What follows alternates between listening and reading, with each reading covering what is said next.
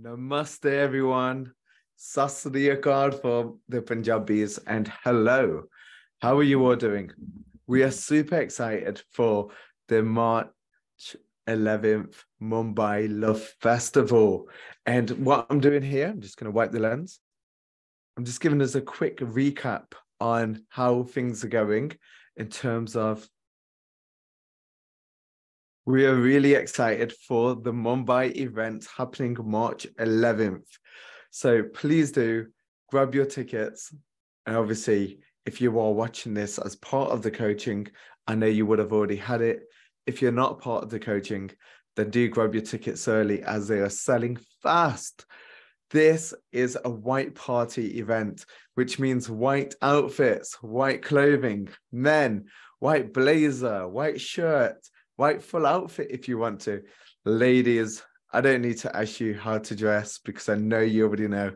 Beautiful white dresses, beautiful outfits, looking good. We are bringing together some incredible people for this event. And we're so proud to bring these people together. The reason why we're really proud is because as a whole group, there are so many great people coming into this event. We have people from London, a team of LoveFest individuals that are going to be bringing a beautiful atmosphere, a beautiful vibe, helping us connect. My wife will be part of that. Other people will be part of this great group. And we're going to be coaching and helping to help you find your soulmate or connect with somebody at a deeper level at the event. So we're really excited for that. Really, really excited. So let's get started. I'm Sunny Sekon. For those of you that do not know me, I am an author. There's my butt there.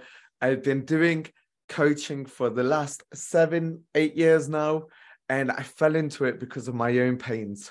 When I was young, I was 16, 17, I fell in love with this girl. She was beautiful. She was incredible. I thought she was the one. I thought I was going to marry her. Ended up, she cheated on me. You know why? Because I was too nice. I was so nice to her all the time. I was being so nice, so nice, so nice. It was sickening for her. She was like, get away from me. Unfortunately, she cheated on me after 2 years of being together, and it broke me. My insides were broken. I was crying almost every night. I know. Guys, you're going to be thinking, what's the matter with you? But I was young, and she broke my heart. Mera dil tukta si. For the Indians there, my Punjabi is okay, not too good. But my John was done, all right? And my heart was really hurt. And then from there, I learned what was going on with me. And actually, what was going on? I was this needy, anxious person. I kept putting her over me. I kept focusing on her over me. So then she started focusing on herself over me as well, because that's what message I passed along. That was the image that I gave her. So then she took me for granted. And that is why she cheated, because she took me for granted. And I had to learn from that. I had to develop. I had to become better. And then my brother gave me this great tip. He goes, Sonny, you know what? You have to play hard to get. Can't let people in. I started studying the art of meeting women, the art of connecting with women. And it said, be closed off, be mysterious, don't allow them in. You know what? It worked. I would have girlfriend after girlfriend. Don't judge me. All right, I was young. I'd have girlfriend after girlfriend, but I would never connect with them properly. I wouldn't let them into my heart. I wouldn't let them into me. So I became a bit of a player. The reason why, because I was hurt. I didn't want to go through that pain again. So because of that, I formed a new behavior. I didn't let anyone in. And the ladies, they loved it. They liked it when I was treating them mean, not always being there, not being too available. I continued that pattern for a while, and it was working. It was what I call a successful pattern, but not for marriage, or successful for attraction. That makes sense? So successful for attraction, but not for marriage, because then this is where the problem came. I was continuously dating in and out. And yeah, it was fun, but I didn't really connect with someone's heart or soul. And that was painful for me. So there was in them kind of relationships. It wasn't fulfilling. My heart wasn't being met. Until I met my wife and I declared it. I set an intention. I'm ready for a proper girlfriend. I'm ready for a partner. This was 10 years ago now. I'm ready to bring in a great partner into my life. 10 years ago, I was asking this. And as I asked it, little behold, she came into my life. She appeared at work, and then we connected and we started to date. But I still had that pattern where I wasn't letting people into my heart. And she also had a lot of toxic patterns. So we had the worst relationship. We'll fight, we'll argue, we'll moan all the time. But after 9 months of the relationship, my parents found out, my family found out, and they hated her. They hated this woman for everything she was. And they started putting that hatred into me. I was so confused.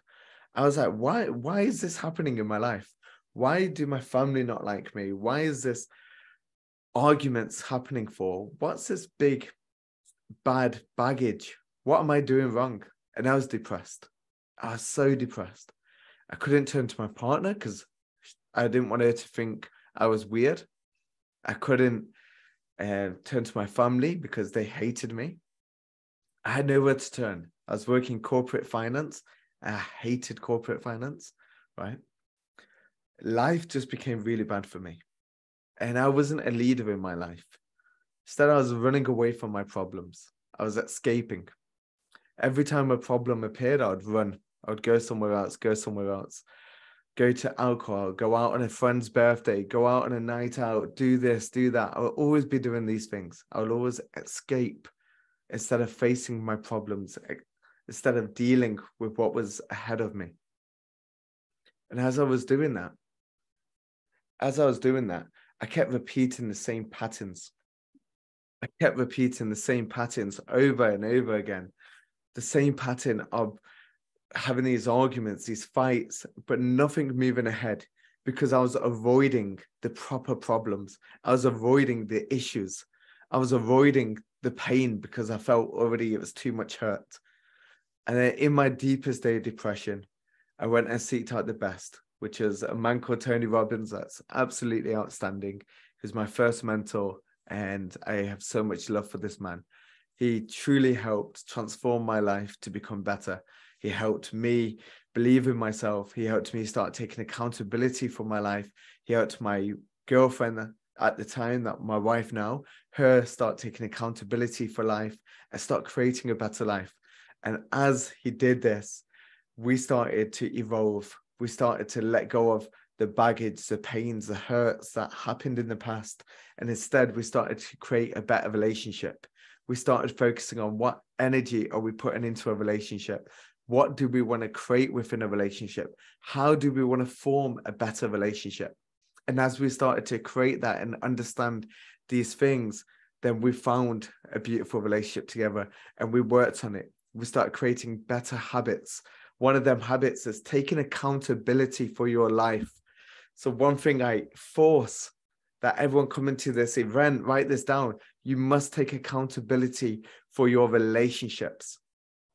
You must take accountability for your relationships. What energy are you putting into your relationship? And we're going to cover this off on Tuesday with the live session. But what energy are you putting into your relationship? If you're putting negativity, toxic, arguments, blaming, being the victim all the time, what are you creating as a relationship? What are you adding to a relationship? And as we realized what we was putting into the relationship was negative and toxic, we've resolved that. And then we both took accountability for our life, and we now create a very beautiful relationship. Yes, we have our ups and downs. Yes, we have our struggles. However, we create a very beautiful relationship where I put her needs first and she puts my needs first. And this is the forming of a conscious relationship, a conscious, beautiful relationship where you put each other's needs first. Instead of saying, what can I get from this relationship? What can I take? We don't say, what can I take from this right now? We say, what can I add to this relationship? And I want to ask you to do the same thing. When you come to this event on March 11th, I want you to say, how can I add to this night? How can I add to somebody's evening? How can I add to this great thing? Rather than, what am I going to get from this? What if there's no tall people? What if everything's like this? That taker mentality is going to keep you in that stuck position. When you take from the universe, from God, the universe will take from you. When you give to the universe, when you give to life, life will give back to you. And this is a key philosophy. Please write that down. When you take from the universe will take from you. When you give, the universe will give to you. And it's very important to remember that in all aspects of life, love, energy, friends, money, everything. If you give, you'll get back. If you take, the universe will take as well. Okay, good. I remember hearing a story, and I'm not Christian, but I remember hearing a Christian story of this woman, and it was in 1960s. There was actually a shortage of coffee. And this woman always went to the church. Every month she'll go to the church, or every week, sorry, and she'll give money to the church, always give. And in her eyes, she was a good Christian woman, a very good Christian woman. And then the coffee shortage came, and she went and hoarded. She brought loads and loads of coffee because there's a shortage. Next week, her house gets robbed. Everything gets stolen from her. And she goes to her pastor, like her priest within the church. What happened? I am a good Christian woman. I pay my taxes. I always contribute to the church, to charity. Why would that happen to me? And he said, what have you been doing recently? She's like, well, I've stocked up on my coffee.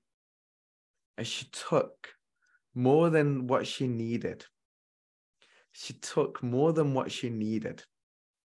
As she took more than what she needed, the universe took from her. And this is a philosophy that I truly believe in, because a taker will always take. And when you give, you receive so much.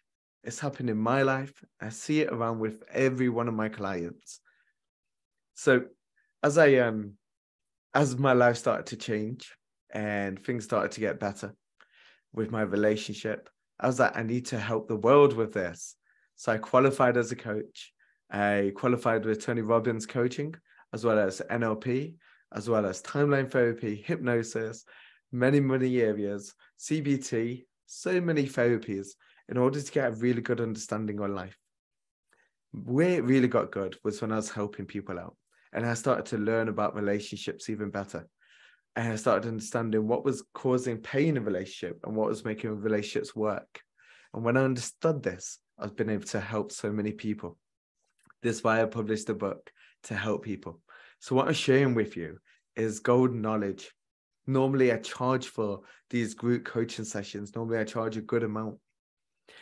And the reason why I say this, not because I have anything to sell you, but I want you to value what I'm saying. I want you to value the effort that I'm putting into this, for you to be able to up level, to get to that level of focus, for you to bring love into your life.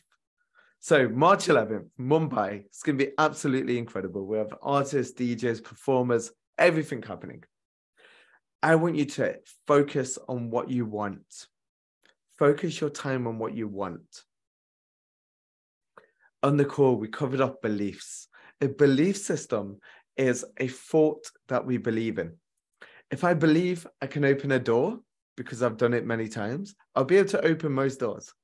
If it's like a new door and I've never seen it before, my beliefs might be like, oh, how do I open this?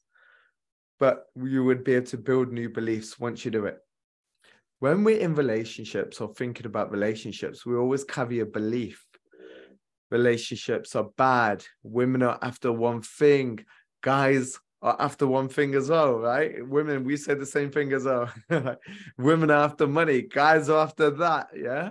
We say the same thing. We speak the same language. And there are worries that come up to us. Relationships are hard work. That's a belief.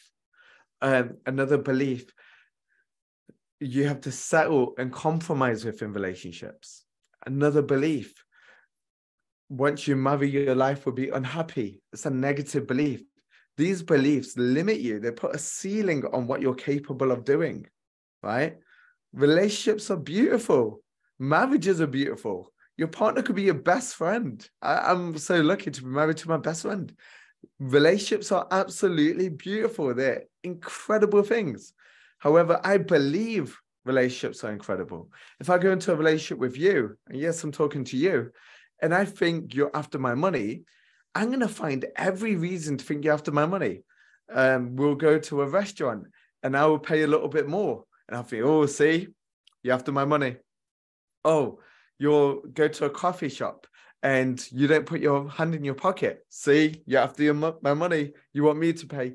You will find reasons to believe what you believe. And our ego really wants to be correct. So when you believe a thought, men are bad, your ego wants to reaffirm that thought as much as possible. So your ego will go, men are bad. You will find a bad guy just for your ego to feel, yeah, I'm right. Yeah, I'm so smart. Yeah. You know what I mean? This is how the mind tricks you. And this is why we must break out of them beliefs. So write down right now in the comments on YouTube here, what are some negative beliefs that you have around relationships? And you give you a second. You're not good enough for love. No one truly wants you. They only want you for one thing. Relationships are bad. Relationships are painful. No one would love me. I'm just going to give you a second. And you can pause this if you want to. Good. So now we want to find new beliefs, because what you focus on in life is what you find. What you focus on in life is what you find. I get this beautiful example of my mum. She's such a beautiful woman. Raised as a single parent, incredible woman, most beautiful heart. I love her dearly. But my mum loves to watch the news, right? So she watches the news a lot in a day. Morning, afternoon, morning, afternoon, morning, afternoon, evening. So my mum's world, what she sees is fear. It's scary. She walks outside. I'll see her on the street. I say, hey, mum. She goes, ah! What are you doing? That's what she'll do. She gets so scared. Whoa, what's the matter? Oh, don't jump up on me. I was right next to you, mum. What do you mean jump up on you? But because she programs her brain and her thinking to watch the news constantly, she always sees danger in her life. What she's focused on, you get it? What she's focused on is danger, is worry, is negativity. As you focus on that, you bring it in. So then she would see, because remember, her brain wants to be correct. She would see an argument in town and she'll say, see? She will see a fight and she'll say, see? She will see these things because her reality, her focus is on that. I believe the world is amazing. I believe the world is incredible. I believe there's beautiful people in the world. I don't watch the news. I stopped watching the news around 9 years ago. I watched a little bit over the COVID period, but I don't watch the news. Reason why is because I choose what I put into my mind. Okay, I choose what I put into my mind. So I don't watch the news. I believe the world is beautiful. I walk out, I feel the world is fine. Yes, I'm crossing the road. I'm cautious. I'm not living in la la land. I know there's cars, there's danger. I hear arguments. I see, yeah, there could be a fight there, but I'm not over focused on it, right? I know what's happening in my life is I'm bringing in incredible people into my life. I'm bringing in the right people into my life. So as I'm walking through this world, I'm seeing better people. I'm seeing somebody that smiles at me and I smile back. I'm seeing somebody that gives to charity. I'm seeing somebody that's kind to an old woman. This is what I'm seeing because I believe the world is beautiful. Do you get what I mean? Right? Do you get what I mean? This is very important for you to understand. Because when we have a belief and we believe that belief so much, that we're going to create a deeper meaning to that belief. So what I want us to do is whatever your old belief was, that limiting belief, I want to ask you, is it absolutely true? Is it absolutely true that that belief is correct? For example, that you're not worthy of love. Say you're not worthy of love. Is that absolutely true? No. And what happens to you if you truly think that thought? What really happens to you? What happens to you inside? You close off, you go quiet, you go shy, you get nervous. What happens to you? You get scared, you get worried. What happens? You don't go and approach somebody, you don't go out dating, you don't put yourself out there. What happens? You get scared. You close yourself off. Okay, good. Is that really who you are? What would your life be like if you didn't have that thought that you wasn't worthy of love? If you didn't have that thought that you wasn't worthy of love, what would your life be like? You'll be more open. You'll be more loving. You'll be more caring. You would receive love more and give love more, right? And whatever your belief was, that limited one, I want you to ask yourself these questions. Is it absolutely true? Second question, who do you become when you believe that thought? What version of yourself do you become when you believe that thought? Third question, how would you behave if that thought never existed? If that belief, that thought never existed? Good. Take your time to answer them questions. Because what we want to do is focus on the better. We want to focus on incredible people coming into your life. We want to focus on the relationship you truly want. We want to focus your attention. Just like that. Focus on the yellow there. The yellow. Now you focused on yellow. See how much more yellow you can see around you. Is there more yellow in the room? Where else can you see yellow? Can you see more yellow? Probably see it on my teeth. How much more yellow can you see? Because when you focus on the yellow will increase. The yellow will go more and more, and maybe even think that's yellow. That's gold, but it looks yellowish. The more you focus on it, the more you will see of it. I'll come back to now and forget all the yellow. I want you to focus on what you want. So I want you to create a new belief. I want you to create a belief around relationships. Here's an example. I attract honest, genuine people in my life. I am worthy of a beautiful relationship. I am more than enough for any relationship. I grow every day in life. I get better and better every single day. I am more than enough to bring in the right partner. The right partner is coming into my life. I want you to believe these thoughts. I want you to truly believe them. And the way you believe them is you start stacking evidence to it. If you believe there's great people in your life, who is great in your life? A best friend, someone else, who else? Start bringing them more in. Start realizing you already have great people in your life. And having great people in your life means you could bring in a great partner into your life. Who's with me? Good. So I need you to write down your belief and write that on this YouTube video, please. Before we leave now and then, we're going into our last 5 minutes. I want to just quickly check in on your health, because health is actually the key part of the pyramid for our body to increase and to bring in a relationship. I'm just going to share that model with you right now. Here we go. This is the pyramid of success. So as we're looking at this pyramid of success, we can see physical body and health is actually the foundation of building everything else upwards.